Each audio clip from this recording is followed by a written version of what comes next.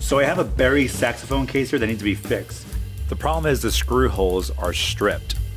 To fix it, I'm gonna get some toothpicks, wood glue, and just some basic pliers to cut through. First, I'm gonna put some wood glue on a piece of paper. Next, I'm gonna get a toothpick and check for the depth of the hole by putting it in. And I can see that that one needs about that much room there for this hole. I'm gonna get the toothpick and put some wood glue on it. Then I'm gonna rub it on the inside of that screw hole there. Finally, I'm gonna get my cutters here and cut off the end where that toothpick is. I'm gonna go in and get a little bit more wood glue and put it into that hole.